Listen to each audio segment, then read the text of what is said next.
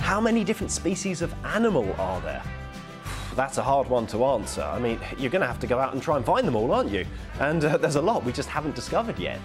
There are estimates from 8.7 million all the way up to trillions that some scientists think.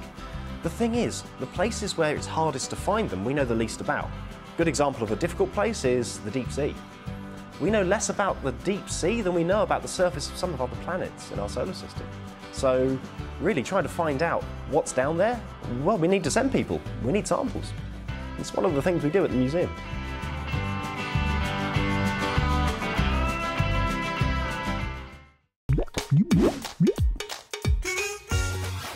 Why are there no kangaroos in the UK?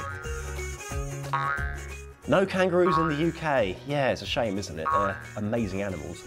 Well, a lot of species are only found in certain places. And this makes a lot of sense if you know about how animals have changed over time.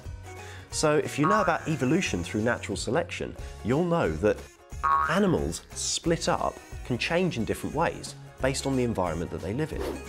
Now, Australia is a very different environment, but once it was connected to other parts of our globe. So the continents that they've moved around over the years.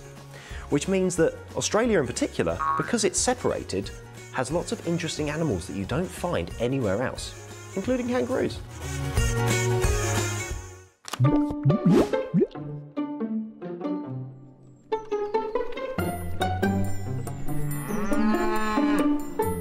Who first knew cows had milk?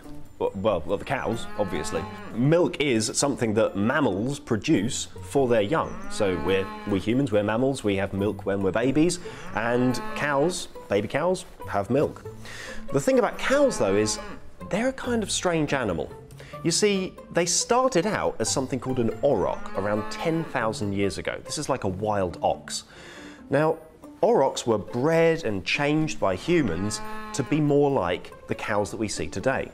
Humans bred them in different ways to make them produce more milk, produce more meat, and to be more tame and docile so that they are easier to look after. And that's kind of where it started. So 10,000 years ago was when we first started drinking cow's milk.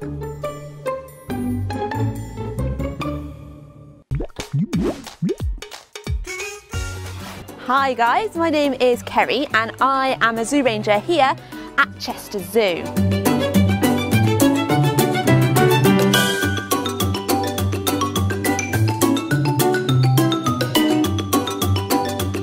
It's a question that has puzzled scientists for a very long time, but we think we finally know the answer, and it lies in how the penguin's body is made up.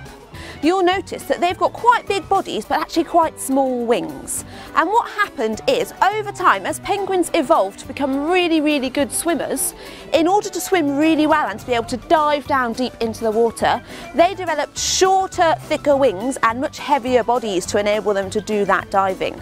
Now, having those short wings and heavy bodies does cause a bit of a problem. It means the penguin's wings are not strong enough to lift the penguin up off the ground.